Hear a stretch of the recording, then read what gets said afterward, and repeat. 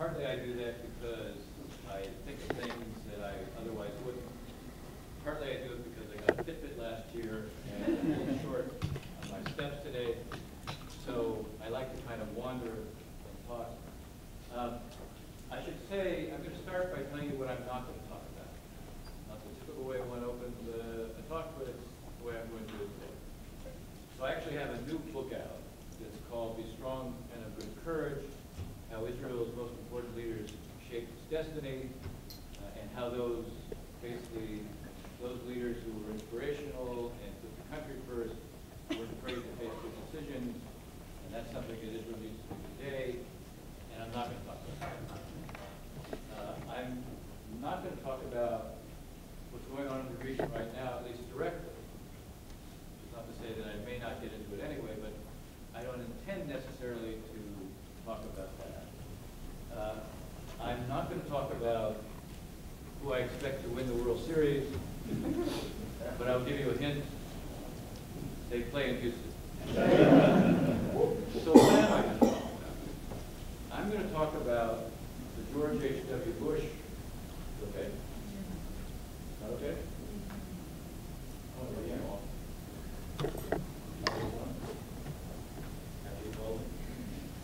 How's that? Is that better?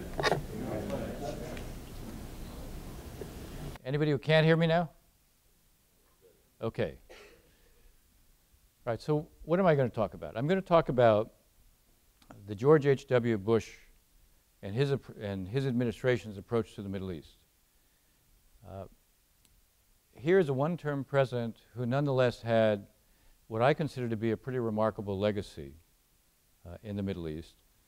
And in many ways, as Greg said, this is probably the high point of American influence in the region. Two broad areas of legacies really reflect the Bush presidency in the Middle East. One is that he didn't just defeat Saddam Hussein and basically save Kuwait. Kuwait was being called the 19th province of Iraq by Saddam Hussein. But in the course of doing that, in the aftermath of the war, he was able to maintain what was a very broad-based coalition, produce what was not only a monitoring regime within Iraq, but an inspection regime, and one that actually dismantled the chemical weapons, the biological weapons, and the nuclear program as well that was in Iraq. That was done so well that we discovered in 2003 when we went in that actually there were no weapons of mass destruction. That was very much a function of what the first Bush administration succeeded in doing, and that was a reflection of the ability to put together a coalition prior to the war, the run-up to it, during the war, and in the aftermath. And I will talk more about that. But that in itself is an important legacy. Related to that was also creating the kind of infrastructure, military infrastructure in the region that made it possible for us to project power there, to sustain power there, and was a big factor in terms of what we were able to do in 2003. That was also a part of the legacy. I would say one other huge legacy, and this is actually an area where I have devoted a lot of my career, that's to Arab-Israeli peacemaking. The legacy of George H.W. Bush was that the taboo on direct talks between Arabs and Israelis was broken. Prior to the time of George H.W. Bush, the idea of Arabs and Israelis sitting down directly was still a taboo. And it's in the aftermath of the first Gulf War that the Madrid Conference takes place, and that taboo is broken. So when you think about it, those are pretty significant legacies, especially for a one-term president who serves for 4 years. Now, it's remarkable that I say that these are significant legacies because when he comes into office, he and Brent Scowcroft, since I'm speaking at the Scowcroft Institute, and James Baker, their focus is not on the Middle East. Their focus is on East-West issues. Their focus is on Gorbachev. Larry Napper, who's in the audience, he knows very well. We worked closely together during the Bush administration and especially on Soviet issues. And when the administration came in, the perception was Gorbachev is someone who is transforming things, but there wasn't complete certainty. And in fact, there was a debate within the administration over, was he someone who was truly trying to transform the system, and was this creating a fundamentally new kind of situation with a real opportunity? Or was he someone who had a capacity to be appealing to the Europeans, to, in a sense, beguile them? But he wasn't really a different kind of Soviet leader. We were to find out that, in fact, he was a different kind of Soviet leader. But President Bush coming in, President-elect Bush coming in, looked at this and said, look, our priority needs to be to focus on what we see, what the challenges are with Gorbachev. We need to test Gorbachev in terms of how real the change is. But we also have to take advantage of what are the winds of change that we see taking place in Europe. Gorbachev with Perestroika and with Glasnost, one of the things that he was doing was he allowed greater liberalization in Eastern Europe, and we could see during the transition period in the first couple of months of the Bush administration, the potential for real change in Eastern Europe was there. So it's not a surprise that that was where the main preoccupation was. I will tell you that during the transition period, when I was briefing Secretary Baker, incoming Secretary Baker, he would say to me, and Larry, you'll appreciate this, he would say to me, Dennis, I'm not going to fly around the Middle East like George Shultz. George Shultz, the last couple of years he was there, spent an effort to try to get something going on the peace issue between Arabs and Israelis. And Baker had been chief of staff in the first term of the Reagan administration. And he was there when the Reagan plan was presented. The only plan that bears Ronald Reagan's name was an effort to present and promote peace in the Middle East in the aftermath of basically the war in Lebanon in the summer of 1982. And it went nowhere. And Baker was said to me, successful secretaries of state aren't successful by pursuing issues and policies that are bound to fail. So he said, I'm not flying around there. And our priority is going to be Gorbachev and East-West issues. And I said, I'm not fighting you on that, but I will tell you this. You may think that you can ignore the Middle East, but the Middle East will not ignore you. Every administration, and I went through and cited, each administration has faced a crisis in the Middle East that became consuming of them for a period of time. I said, look, Johnson had the 1967 war. Nixon had the 1973 war. Carter had the fall of the Shah, the beginning of the Iran-Iraq war, the Soviet invasion of Afghanistan, if you define that as part of the greater Middle East. I said, you won't be able to ignore this region because it will impose itself on you. And it's far better to be in a position where you can try to shape events rather than having to react to the events that you, in a sense, come too late.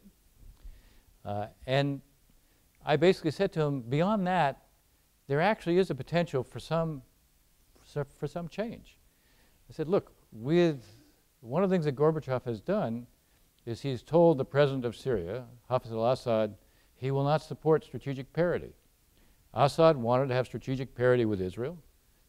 That gave him a military option. It made conflict at least an option, more likely or not. And I said that creates an interesting reality because Gorbachev isn't interested in getting sucked into Middle East conflicts, spending money on them, and he's basically telling Assad, you're on your own. Well, all right, that creates some potential there. In addition to that, there was what I pointed out to him, we have an intifada, an uprising of Palestinians against the Israelis. And this first intifada was characterized as being run by what was known as the Children of the Stones. This was not something that Yasser Arafat and the PLO were behind. This was something that was homegrown. It reflected a level of frustration, and it created a new reality. It created a new reality for the IDF, which is a significant, the Israeli Defense Forces, which is a significant institution within Israel. Yitzhak Rabin was the defense minister at the time. Initially, he thought the intifada would go away quickly. when he saw it didn't, and what he saw it was doing to the Israeli military, turning them into a police force, he began to take a view that was quite different than what he'd had before. His view was there's no military solution to the Palestinian issue. There has to be a political one. But just as he felt the need to look for some kind of political opening, so did Arafat. This happened without Arafat. He had nothing to do with it. Arafat had to prove his relevance because of it. In the fall of 1988, he accepted UN General Assembly Resolution 181, which was the original partition plan which separated Palestine, mandated Palestine into an Arab state and a Jewish state. The Palestinians had rejected this when it was developed and then voted on in the end of 1947. 40 years later, basically, he's prepared to accept it. Why? Because he's trying to prove his relevance. In addition to that, he understands that the children of the stones have created something, but they don't know how to act on it. So he has an interest in trying to act on it. So when I went through all of this, Baker said, okay, you persuaded me. As long as it's low profile and I'm not exposed, we'll work on it. Now he also said, okay, given that, what is it we should do? And I said, well, what's the focus of the international community at this point is the idea of an international conference.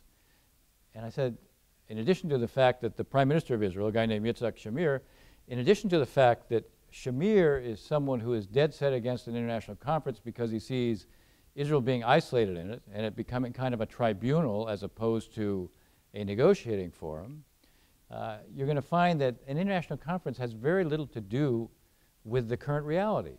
The current reality is being driven by those on the ground in the West Bank and in Gaza.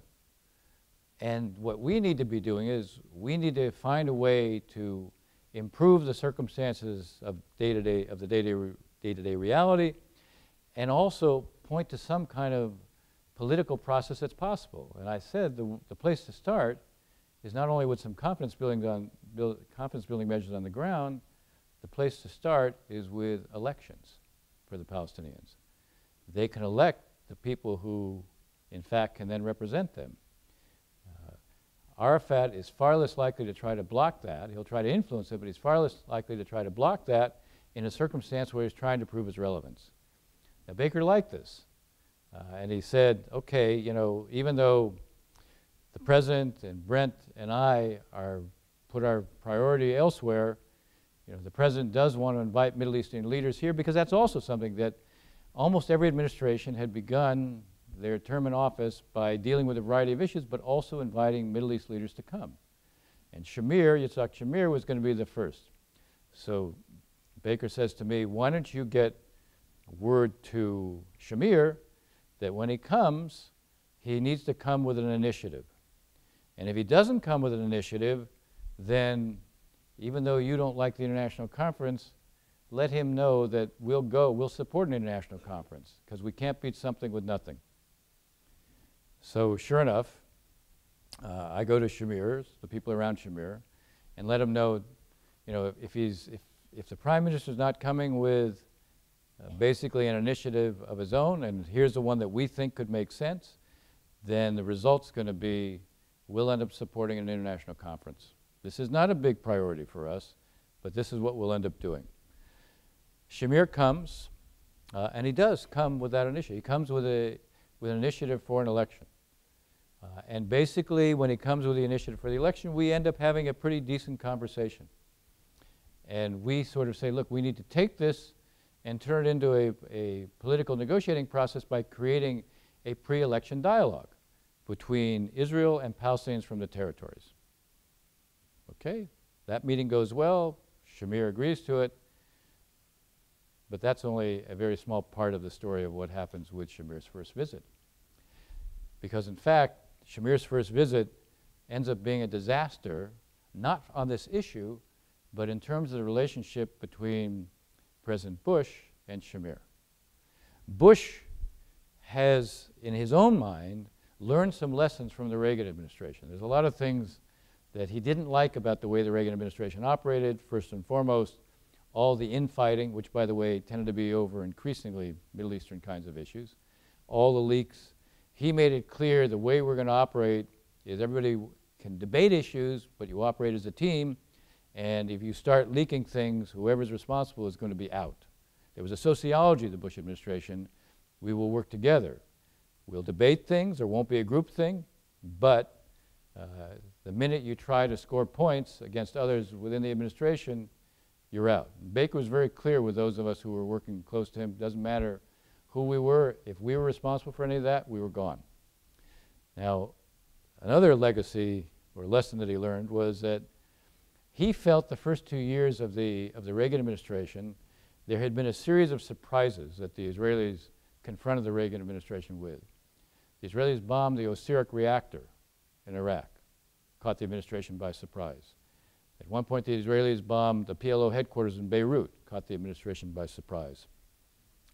The Israelis went into Lebanon in the summer of June of 1982, at a time when President Reagan was at the G7 meeting, and he had a whole agenda that, in a sense, got hijacked by what the Israelis did. So Bush came, and in Bush's mind, all right, he was going to have, in the meeting with Shamir, he was going to raise his concerns. One concern was no surprises. We don't have to agree on everything, but no surprises. The second issue that mattered to him was Israeli settlement building, building settlements in what were the occupied territories. And so they go and they have a one-on-one meeting. And President Bush liked to have meetings like that. He liked to deal with another leader. He liked to have a kind of face-to-face. In his view, if he was asking that leader to do something that might be difficult for him, he didn't want to put him on the spot in front of others.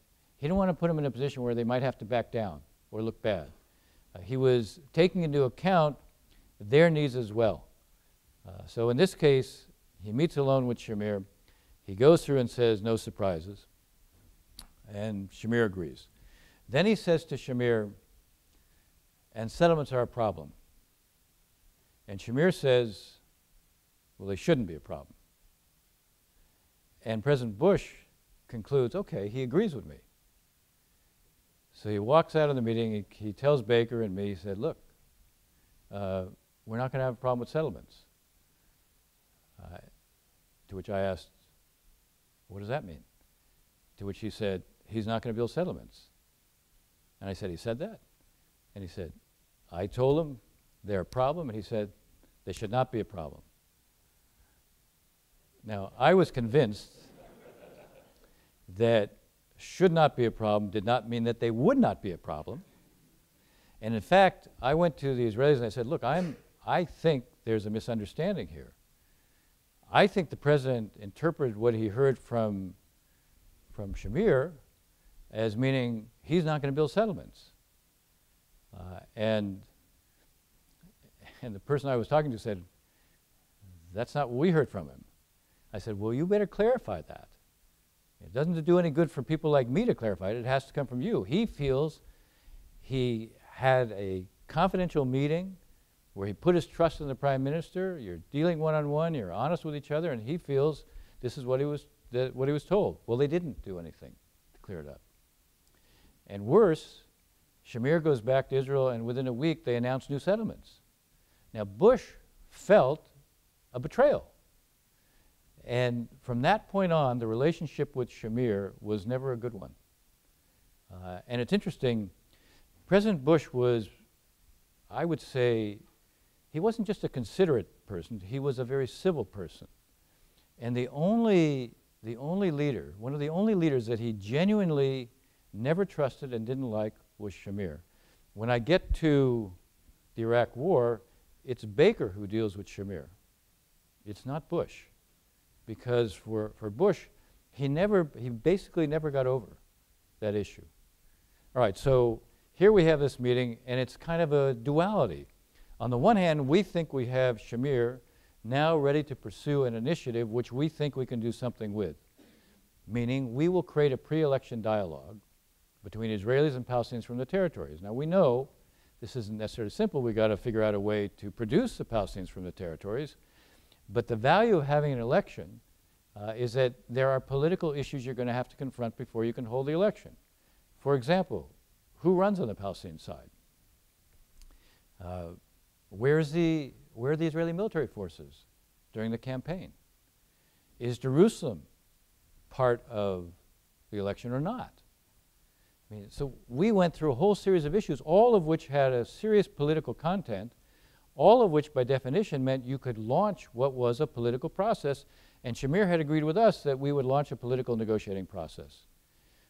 All right, so it all sounded great, except Shamir was deeply suspicious that he would be negotiating with the PLO. The whole idea of electing these Palestinians from the territories was to say, okay, they'll have legitimacy because of the election, they'll be from the territories, they won't be the PLO. But Shamir wanted the Palestinians who might be running or the Palestinians who might get elected, in a sense, to renounce the PLO, which was an impossibility. What we were seeking was the PLO to acquiesce in this. Again, trying to take advantage of the fact that Arafat had his own problems and he had to find a way to be relevant. So we were trying to use what was a dialogue with the PLO that began at the end of was initiated at the end of the Reagan administration. We were trying to talk with the PLO in Tunis, which is the one designated person who could speak to the PLO that grew out of the Reagan administration, and we continued in the Bush administration, was our ambassador in Tunis. And what he was hearing from the PLO, I have to say, was just as unrealistic as what we were hearing from Shamir. Shamir is basically saying, I want people to renounce the PLO. Not going to happen. Arafat is basically saying, although we're not dealing directly with Arafat, but his representative, they're saying, look, if you just accept Palestinian statehood, then we'll go along with an election. To which we were saying, if we could settle that issue right now, we wouldn't need an election. So we have two parallel tracks. Both are highly unrealistic at this point. And we then try to use the president of Egypt to sort of get the Palestinians to become, the PLO to become more realistic. With Shamir, we're trying to say, okay, look, the idea of this initiative was yours.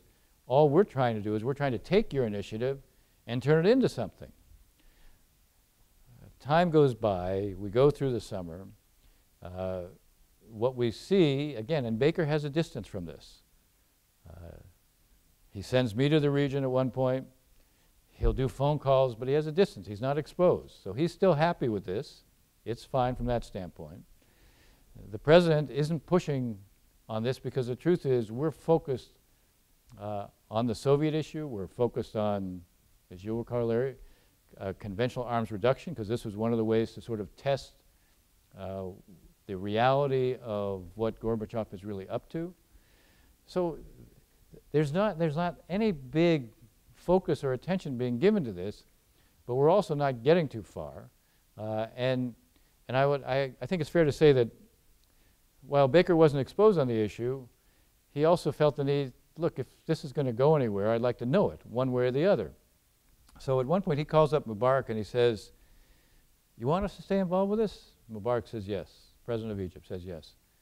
And Baker says to him, well then, get the PLO to be realistic, because if they're not going to be realistic, and if I don't see anything emerging here, I'm not going to be involved, Dennis isn't going to be involved, we got much bigger fish to fry elsewhere. We're dealing with big changes already.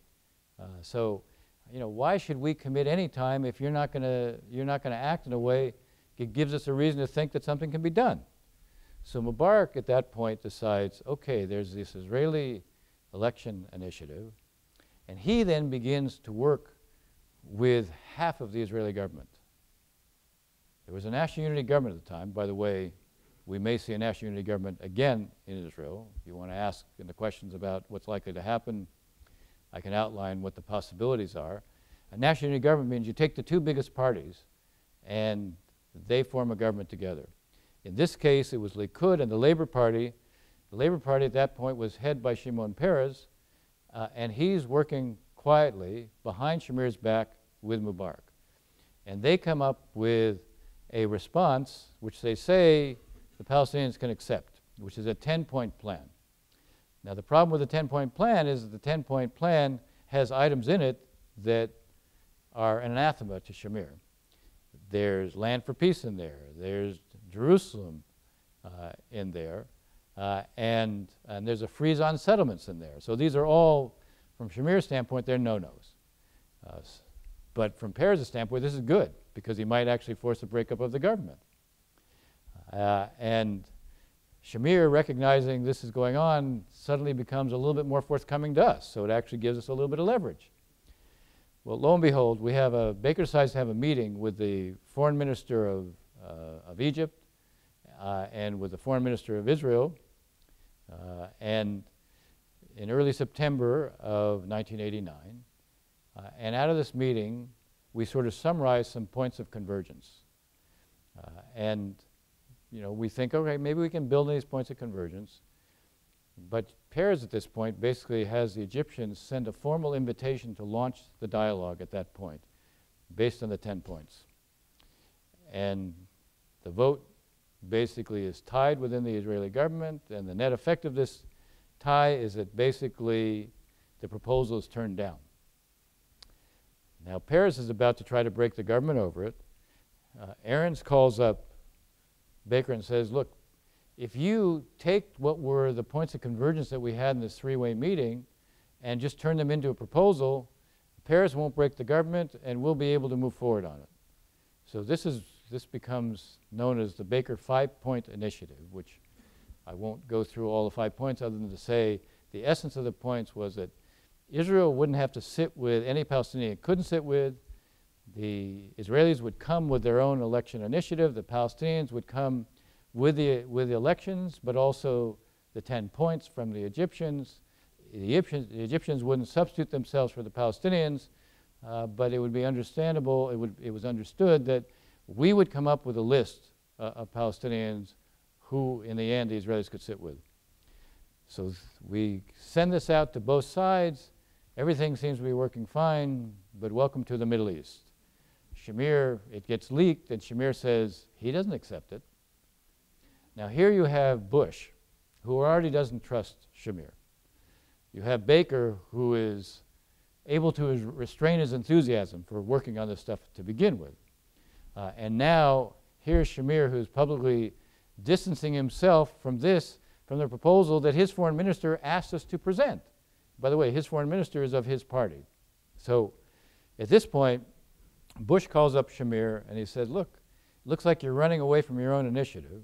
Oh, and just to add spice to this, right before he did the call, Shamir does an interview where he says, look, I can't accept this, and if the Bush administration wants a confrontation, so be it. So Bush starts off the call in a kind of, I would say, direct but polite fashion. And he says, look, all we're trying to do is get you to live up to your own initiative. And Shamir says, well, I just can't sit with the PLO.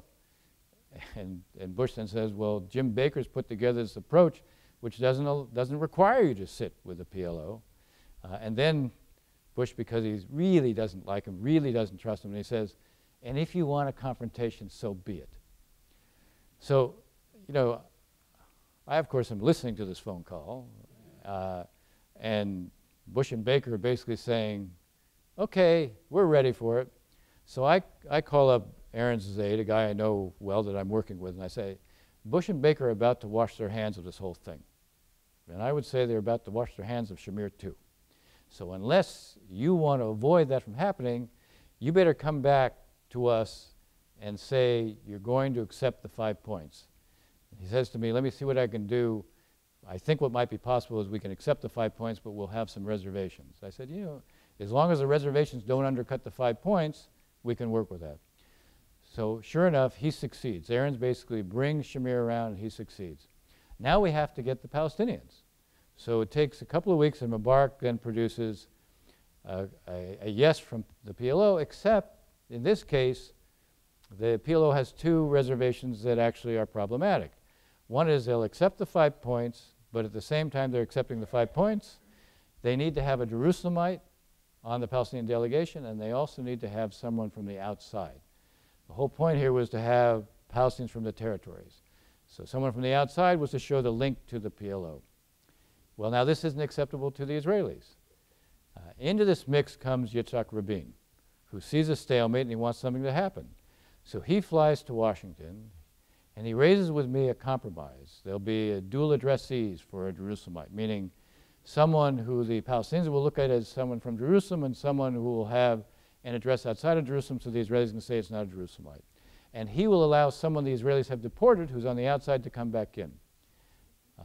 And at the same time he's there, it turns out that key aide to Mubarak, a guy named Osama al-Baz, is also there. So I tell Baker, look, I got this. This looks like it can work.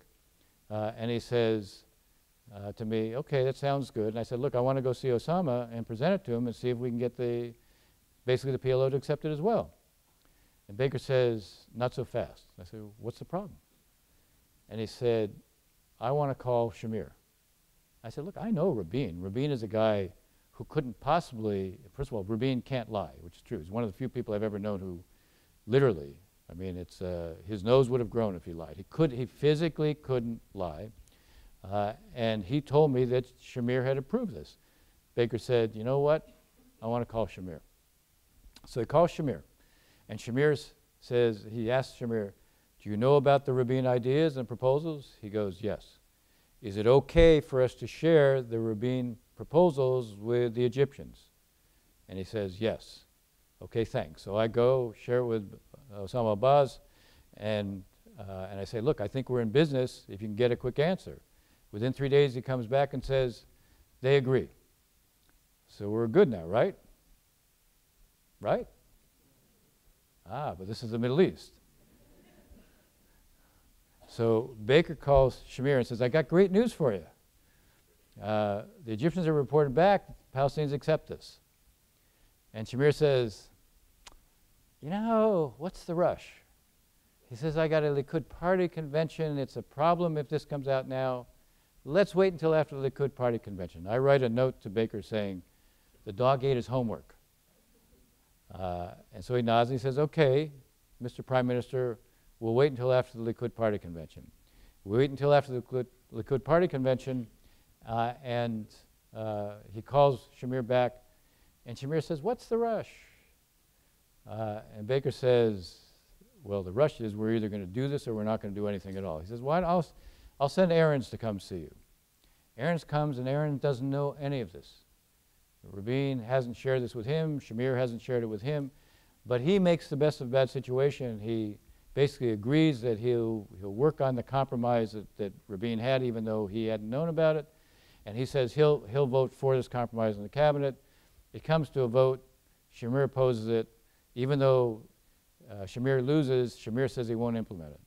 Paris uses that as a reason to have a vote of no confidence. It brings the Israeli government down. There are no tears shed in Washington at this point, because everybody thinks that, okay, the government has fallen, Peres will be able to put together a government, and we'll be able to work with Peres and Rabin in a new government. Only not so fast. It turns out there's a 96-year-old rabbi in New York who instructs one of the conservative Orthodox parties not to vote for Peres, and Peres can't put together a new government. We end up with Shamir being back in charge after 3 months of a narrow-based government without Rabin, without Peres. He sends us a message saying he's serious about peace. Baker asked me to check and say, was he prepared to accept the compromise? The answer is no. This is the context in which, by the way, Baker appears on the Hill, gets asked a question about where we are in terms of this process, and he says, when the Israelis are serious, and he gives them the White House information number. Now, at that point, we would have had a crisis with Israel, because the administration would have gone for an international conference, would have allowed the Europeans to go ahead and launch it. But something happened. Saddam Hussein decided to go take Kuwait. And so the focus suddenly shifts, and now we're dealing entirely with the issue of Iraq and its absorption of Kuwait. Now, a little background here. The Bush administration inherited a policy on Iraq from the Reagan administration. During the Iran-Iraq war, the Reagan administration tilted towards the Iraqis because they're fighting the Iranians. Even though the Iraqis are the ones who launched an invasion, even though during the course of the war they will use chemical weapons, The fact is we tilt towards them because of who the Iranians are. We take them off the terrorism list. We provide them intelligence. We give them TPQ radars, which are force multipliers for them. We end up reflagging ships so that they're able to actually conduct their oil trade. So we protect ships against Iranian attacks. We tilt very heavily towards them. We give them agricultural credits, meaning credits that they can use to buy all sorts of commodities and food products from our farmers. And that's inherited by the Bush administration. We have the Tariq Aziz come and visit. We have people from the White House who actually go to Baghdad. We're moving in there's a certain arc of the relationship that is moving forward.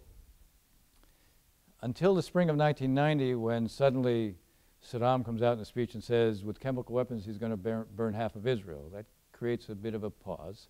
But the truth is, the very apex of the administration, and people like me who are working very closely with Baker, and we're consumed by German unification in NATO. Baker is literally meeting the Soviet Foreign Minister Shevardnadze every other week around the world.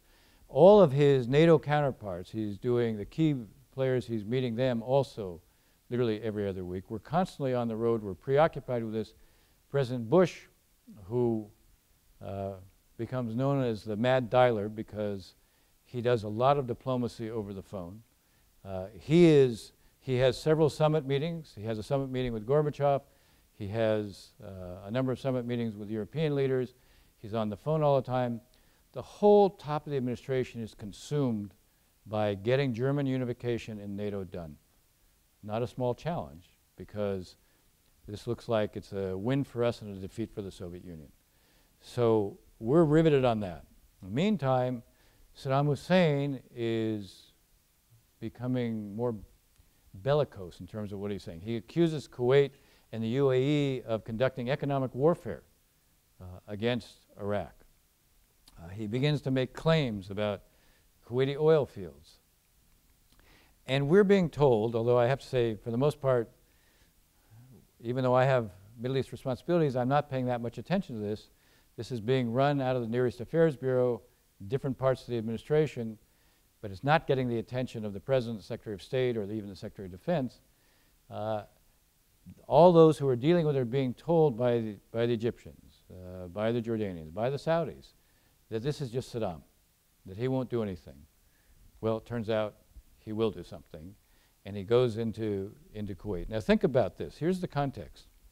He takes Kuwait. We do not have any commitments to Kuwaiti security. We don't have treaty obligations. We don't have any understandings with them. We have a policy that has still been tilting towards the Iraqis. After the statement in the spring about burning half of Israel, we did put on hold the agricultural credits, meaning the second tranche, but the fact is we still were moving in a certain direction with them. Now, President Bush makes the decision that this will not stand.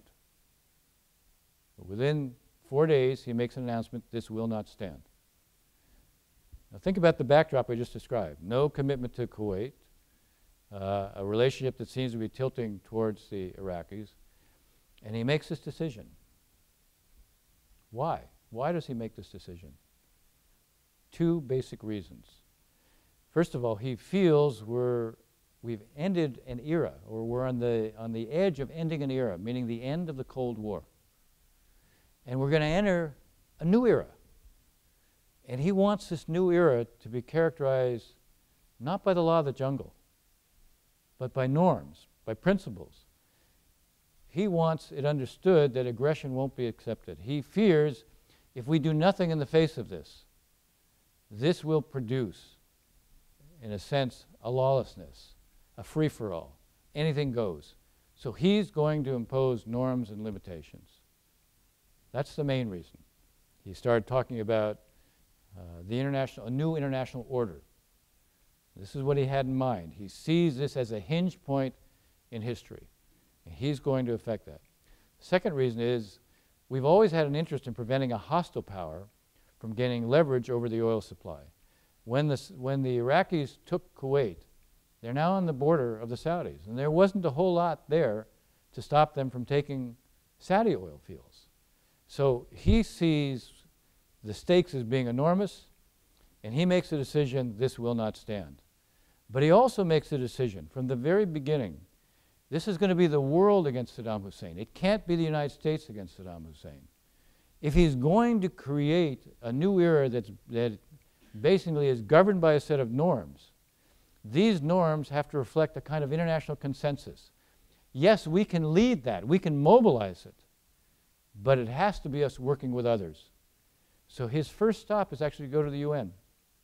One of the first things that happens, aside from the fact he goes to the UN and we author and we gain support for a sanctions initiative, it happens when this is going on. Baker and I'm with Baker in Irkutsk. We have developed a kind of interesting relationship, even a rapport, with Shevardnadze.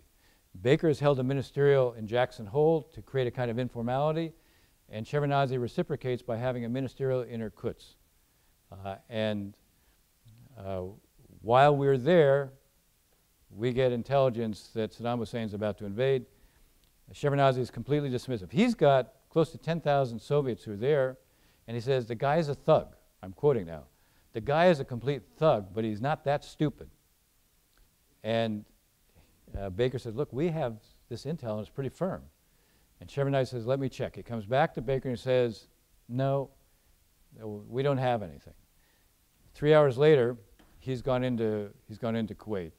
I think one of the things that one of the realities here is also shows the personal interaction of leaders and senior officials who get to know each other. Shevardnadze felt embarrassed by this. You know, here's Baker in his country, and he knows more about what's going on in Iraq, even though we don't have anybody in Iraq, and he's got 10,000 people there. So his inclination is to be responsive. Baker goes on to Mongolia in a prearranged trip. I fly back on Shevardnadze's plane to try to work out what could be a common approach. Just so you know, this was not a function of my advanced planning. I didn't want to go with Baker to Mongolia. I wanted to go for the weekend, and so I conspired 2 weeks before with Shevardnadze's assistant to do, quote, policy planning talks in Moscow so I could get home for the weekend. So this was not some sort of brilliant strategic planning, nor was it altruistic. It was just my desire to get home. But it turns out it's very fortuitous. So we have a 5-hour flight from Irkutsk back to Moscow. And I'm talking to Shevardnadze and his assistant Sergei Tarasenko. I said, look, we've been talking about how we can be partners now. This is, we're ending an era. Now, how can we be partners if we're not in the same place when there's naked aggression like this?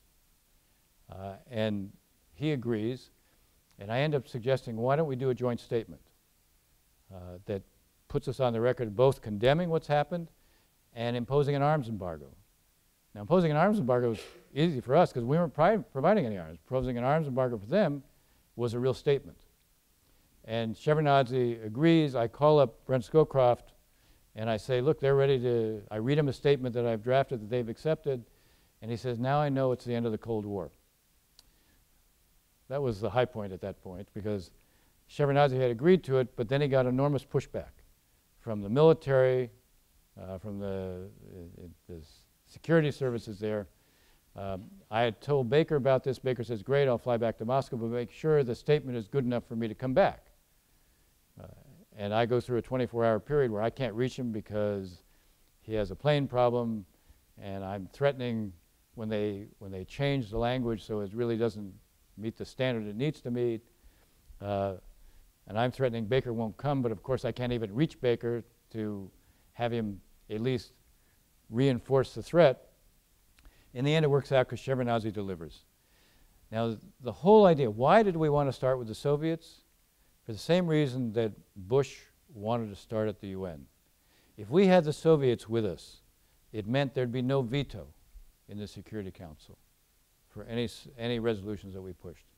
If we had the Soviets with us, it meant that the French, who had very significant military and economic ties to the Iraqis, couldn't be, in a sense, more pro-Iraqi than the Soviets.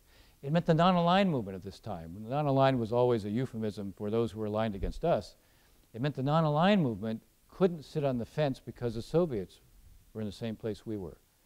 So having the Soviets put us in a position where we could really mobilize the international community. And the administration focuses on what is a strategy. The strategy is we will impose economic punishment, but we will also create political isolation. We will build the pressure on Saddam. When the president said this will not stand, the implication of that was if diplomacy failed, we would act militarily. But if you were going to get to that point, you had to create a justification for it. You had to show the legitimacy of what we're doing. You also had to have others accept our objectives. Everything that is done along the way is designed to preserve the coalition. Baker later writes about this and says, putting the coalition together was not nearly as hard as sustaining it. We had countries like Turkey and Egypt whose relationship with Iraq was not only significant from a political standpoint, economically it was critical to them. In the case of the Turks, they had an oil pipeline from which they generated a great deal of revenue. And the Iraqis provided Egypt basically oil at cut-rate prices. So we ended up doing what was called a tin cup exercise to raise the money to be able to sustain a coalition where that coalition is imposing sanctions that are costly to those who are imposing the sanctions, not just on Iraq. Over time, as we begin to evolve and move towards what will have to be military action, again, the focus is on how do we bring the UN along, how will we produce a resolution. Baker ends up producing a resolution of all necessary means. And so when in fact Saddam says no to everything, including we have a negotiation with Tariq Aziz on January 9th of 1990, and he's a 6.5-hour discussion and basically he won't compromise on anything. He won't even take the letter from President Bush to Saddam Hussein. We end up having a war, but we have what is complete international buy-in and support for it. We have a very broad-based coalition. We have key Arab actors providing their militaries to this coalition. Yeah, we carry the brunt of the fighting, but the truth is the Egyptians send a couple of divisions, the Syrians do as well. This is a very broad-based coalition. All right, so that's how it evolves. But I want to tell one story before I talk about some of the lessons of this. 1 month after we did the initial joint statement between Baker and Shevardnadze, we had a meeting in Helsinki. This was the two presidents. Bush and Gorbachev were going to get together. Now we came from the region, and we were meeting President Bush in Helsinki. And we had been meeting with the King of Saudi Arabia, with the President of Egypt, and the one thing they were saying to us was, don't do anything on the Palestinian issue now. Because what happened 10 days into the conflict, 10 days after Saddam had taken Kuwait, he saw we were successful in isolating him, including in the region itself. He was being condemned by other Arabs.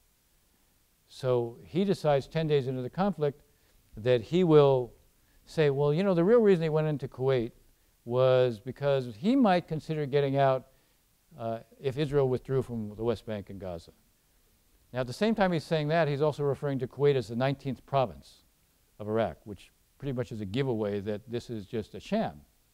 But Palestinians say, hey, here's someone who's standing up for us. And Fahad of Saudi Arabia and Mubarak of Egypt both said, don't do anything on the Palestinian issue now, because if you do something on the Palestinian issue now, it'll look like you're doing it only because he forced you. We can't give him the Palestinian club to hit us over the head with. So don't do anything on that. All right, so those words are ringing in our ears. We fly to Helsinki. I actually draft the statement on the plane for what can be the joint statement of the two presidents. We don't get a chance to talk to President Bush before he goes in and sees Gorbachev. We're sitting with Shevardnadze. We show him the statement. He says, this is a really good statement. And it takes a step further than the initial statement, because here it actually implies if the sanctions don't work, that we might well use force. This is another big move for the Soviets. But this is what but Shevardnadze is prepared to sign off on it. But he says, you know, Gorbachev will want to add one thing to the statement. And he says he'll want to put in an international conference to deal with the Palestinian issue.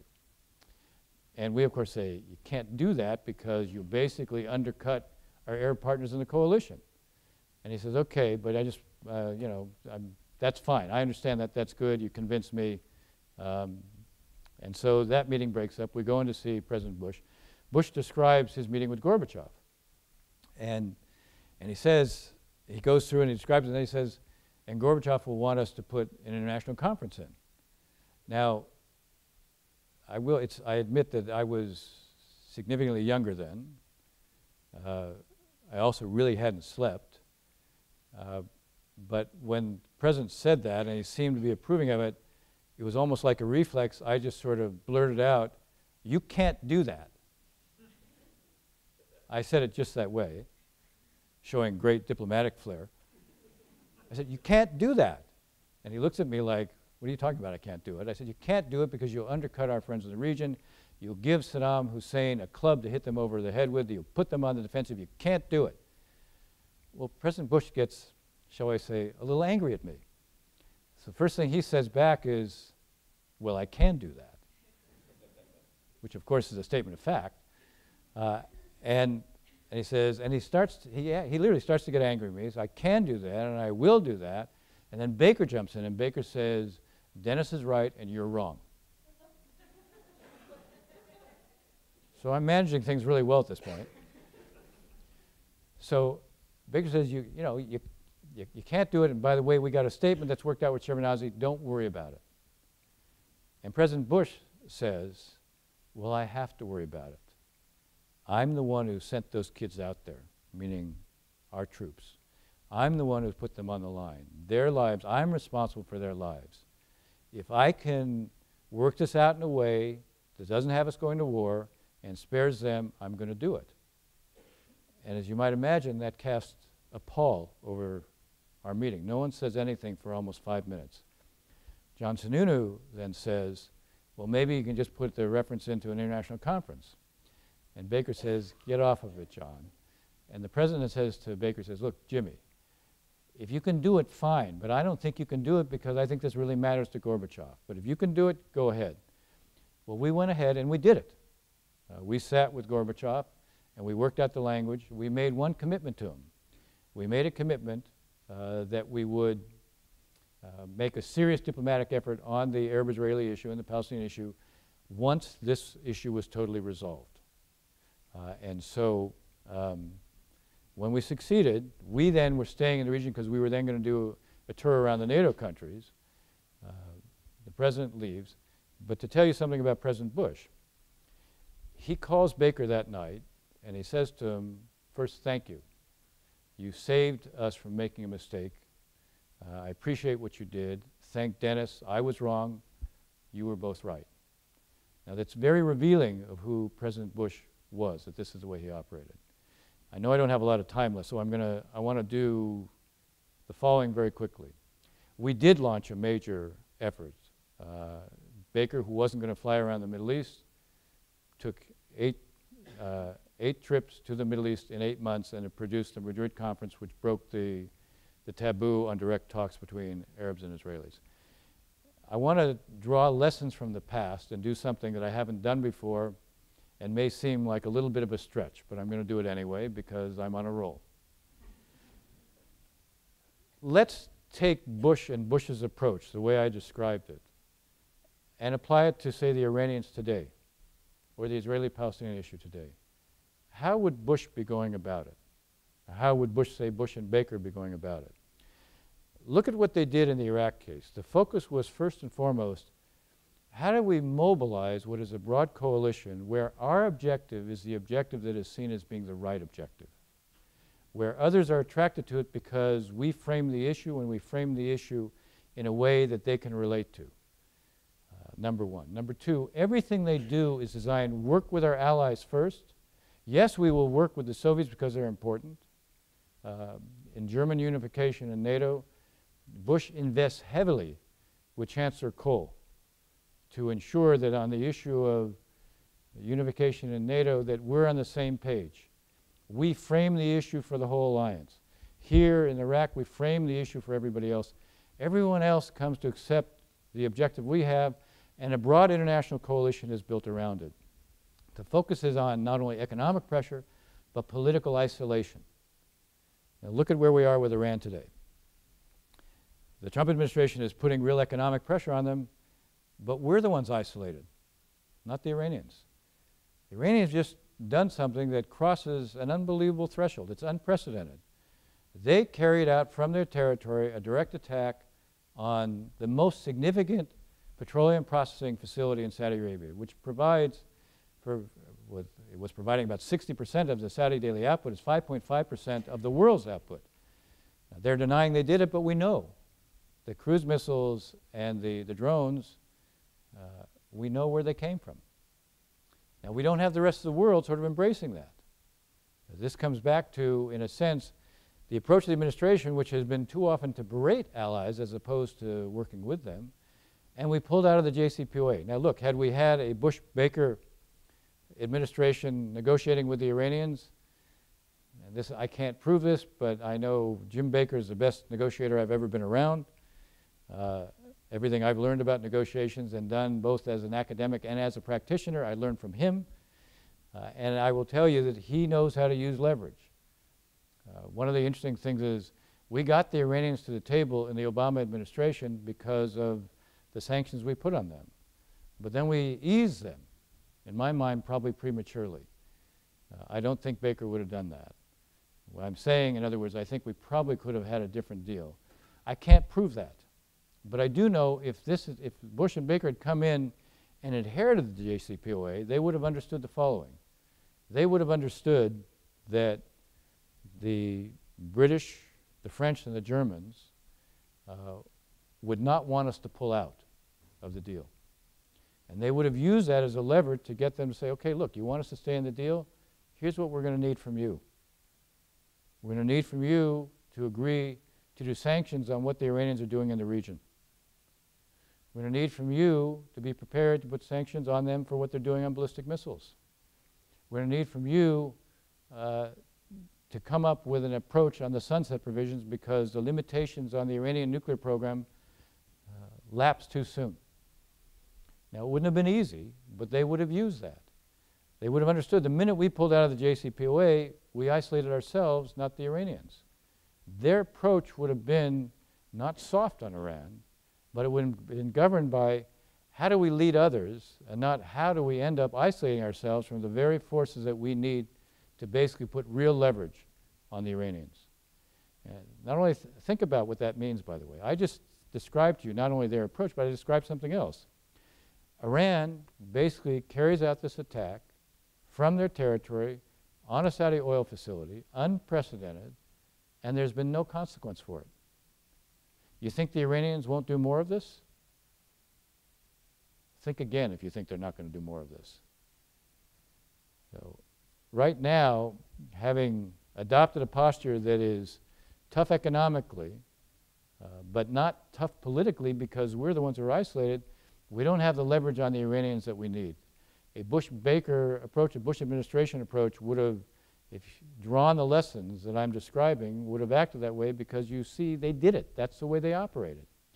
Right, what would they have done on the Israeli-Palestinian issue?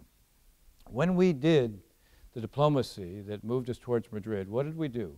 We realized after the war, we had Arab partners who fought with us against Iraq, a brother Arab. So the odds are that having joined with us in a war, we had good potential to get them to join with us on peacemaking. But we also understood that if we set our sights too high, if we establish an objective we couldn't achieve, we probably wouldn't achieve anything at all. Here we had a moment to change the landscape. So we focused not on, we're not going to settle the conflict because we're not going to be able to settle the conflict right now. But what we can do is we can end diplomacy through denial. We can end diplomacy through rejection. We can end the reality that Arabs won't talk to Israelis. And we did. Today, the gaps between Israelis and Palestinians are as wide as at any time that I've worked on this issue, both substantively but also psychologically. The Israeli public is convinced the Palestinians will never accept Israel as the state of the Jewish people. The Palestinians are convinced the Israelis will never accept a truly independent Palestinian state. They have become convinced in their own disbelief. In a context like that, the idea that you'll launch the deal of the century and you'll solve every issue is a complete illusion. What you should be doing is Don't launch the deal of the century, and don't walk away. Focus on how you can stabilize the reality in Gaza. Focus on ground up, not just top down.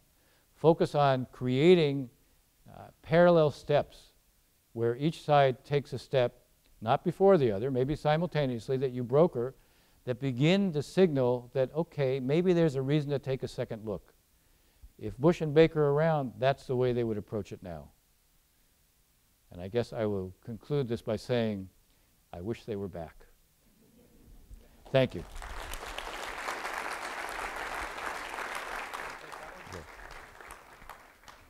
So there are more than 2 ambassadors in the House right now, Ambassador Larry Napper and Ambassador Dennis Ross. The Bush School ambassadors have been coming around with index cards. If you have questions, I've got some. If you guys want to take one more swing, if people have questions, I have a plethora of really smart questions, but we're running out of time, so I'm going to go to yours right off the bat after I get mic'd up.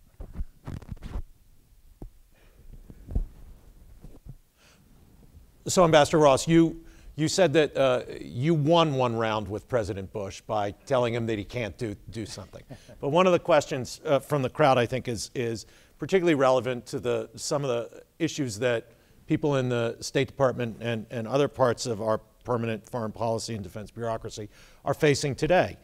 Did President Bush ever make any decisions that you did not agree with? And if so, how did you handle it? Yes, there was.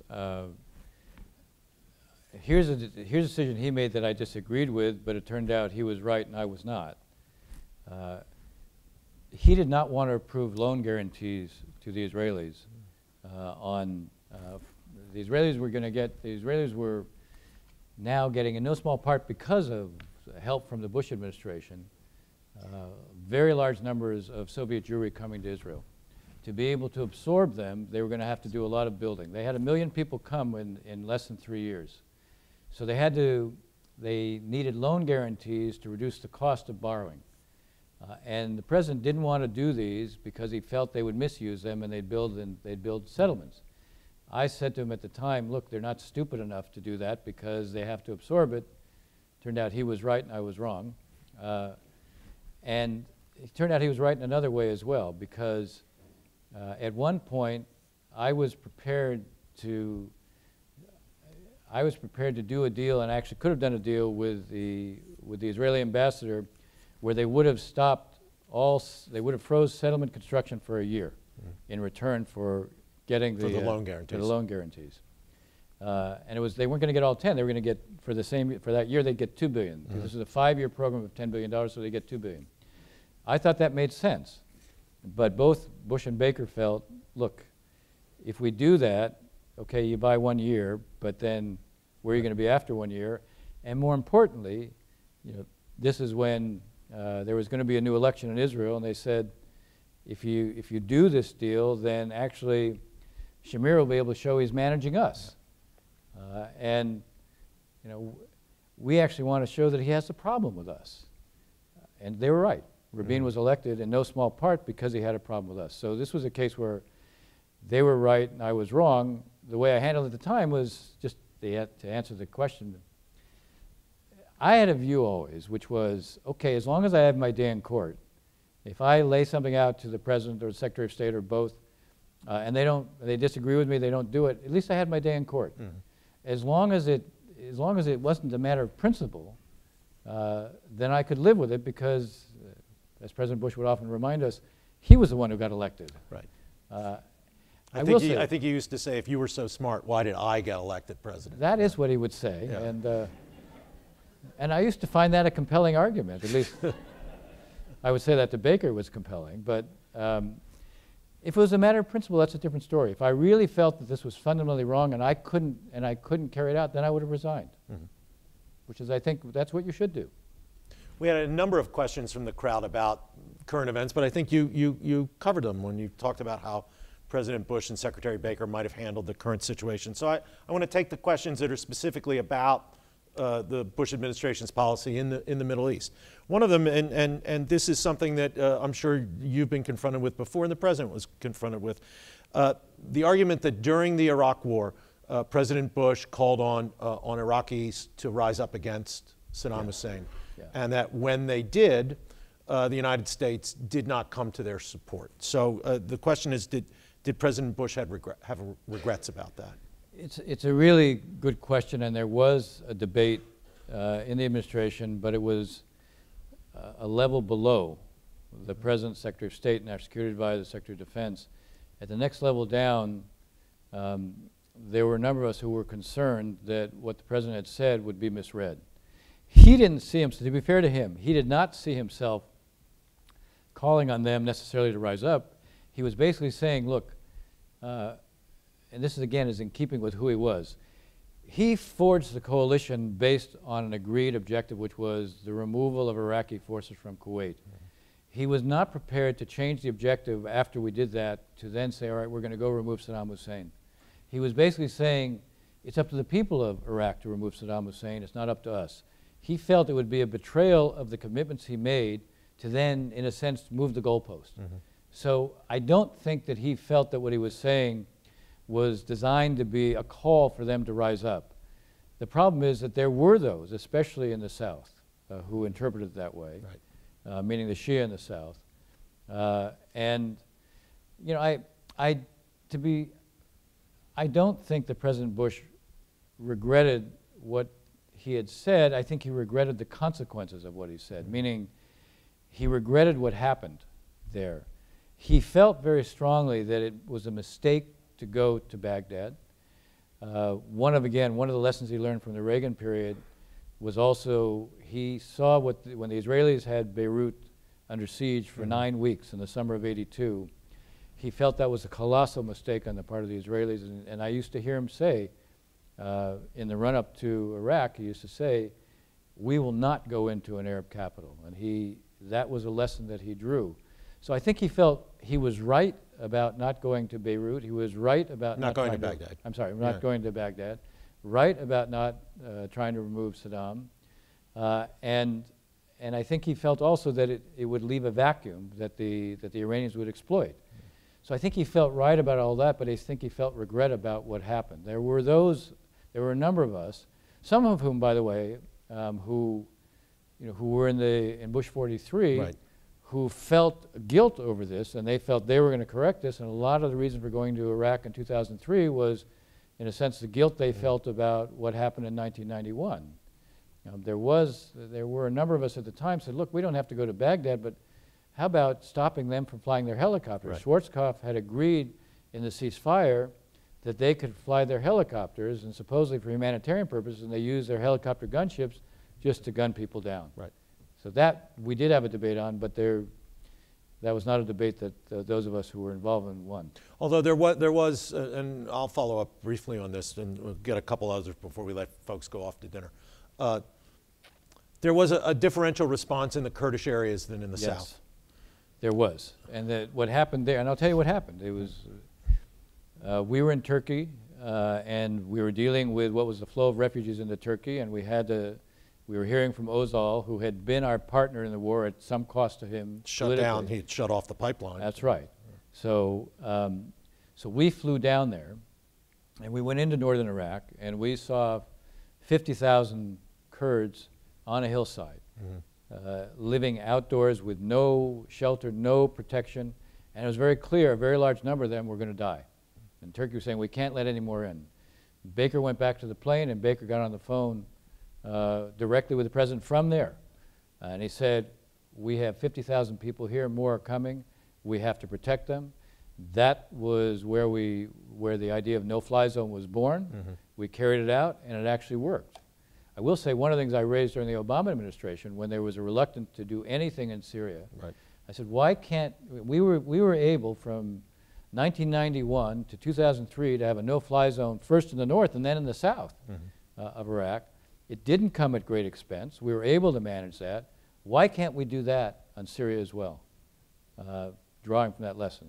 And the answer was we weren't going to get sucked into Syria. There was a fear that it would be Iraq all over again. What do you think President Bush's major failures or flaws were in his Middle East policy? It was a success by most standards, but Yeah, look, I think that, I don't think there were many failures or flaws with his policy in the Middle East, because I think, as I said, you look at what was done, you know, I think, had he had another term, I think we would have had a deal between Syria and Israel. Yeah. I'm almost certain of that. Yeah. Number one. We came very close in the Clinton administration. We did, and the truth is, in the case of Rabin, had enormous respect for Baker and Bush, and Assad did as well. And I think that with Baker, again, as the key negotiator, I think we would have done that. The other thing is, where there was a flaw was how we didn't think through what the real impact on sanctions was going to be within Iraq itself, and how Saddam Hussein would be able to exploit it, that he would still find the loopholes in the sanctions, but his people would suffer, and it would be hard to sustain it because of that. I think, again, had we been there, we would have had an answer to that. I mean, I was there, but I was no longer responsible for that. I was responsible only for the peace issue. But knowing Bush and Baker, what they had a capacity to identify a problem and then deal with it.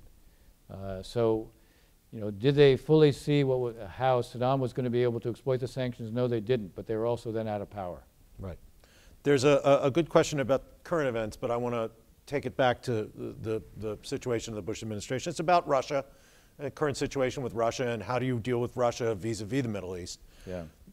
Do you think that the successes of the Bush administration in the Middle East were more about the style with which Secretary Baker and President Bush exercised power and sustained coalitions, or was that just such a sweet spot because the Soviet Union was on the verge of collapse and then did collapse?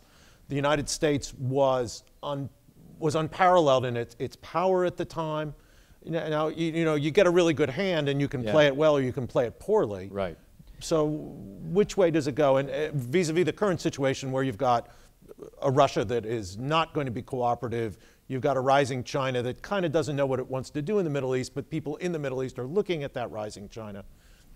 Look, there's no question that the current circumstance is a whole lot less hospitable to our aims and objectives than that was. But I would also again say, you know, the Bush and Baker carried off German unification in NATO at a time when nobody, other than the small circle around them, thought this was possible. Right. People should remember that the French were against that, the British were against it, and the Soviets were against it. And the Germans, think about it. I mean, if Gorbachev had come and said, absolutely, I'm for unification, but you can't be in NATO. And we anticipated that. No one was predicting in most of the punditry class that this was possible, and yet they pulled it off. So you could actually say their hand going into that wasn't so great, and yet they were able to take advantage of it in terms of how they identified the points of leverage, how they dealt with Gorbachev. Larry will remember we focused very heavily on how we could give Gorbachev an explanation, not only in terms of process of 2+4 to show it wasn't being imposed on him, but also we changed NATO doctrine to show this was not, NATO wasn't an enemy any longer. So plus the way we worked with the others, they took advantage of every opening and they shaped it. They didn't just react to it. I do think this administration actually had a lot of advantages that it squandered. When it came in, as you know, Obama was seen in the Middle East as not reliable. Yes. I mean, I used to say when I went out to the Middle East during this time, if I put a blindfold on, I didn't know who I was talking to, Arabs or Israelis, because they said the same things. Well, that's pretty much where things are again today. When Trump came in, there was a kind of relief that Obama was gone. There was a perception that Obama was so determined, to have the deal with Iran work that he was prepared to sacrifice every other interest there. And today, well, I just say when they came in, there was a leverage because we had the Arabs and Israelis alike prepared to be quite responsive to us. And the truth is, okay, Putin also saw an opportunity with Trump to be responsive to what he was doing in Syria. today, I would say we have leverage. I mean, even though you can look at what's going on with China, the fact is the last thing China wants, because they get a significant part of their oil from the Middle East, the idea that oil facilities in the Middle East are fair game, right. last thing the Chinese want. Right. And that could be used, again, for them to exert leverage on the Iranians. And the truth is, one thing about Putin, Putin wants to be seen as the arbiter, and he wants Russian power to be seen as decisive. He doesn't want American power to be seen as decisive. Now, if we were in a position where it became clear that, look, if you're not prepared to join with us, you increase the odds that force will be the only option that's left to us, I think you would affect Putin's behavior as well. You would certainly affect the European behavior. Please join me in thanking Ambassador Dennis Ross for a fascinating evening. Thank you.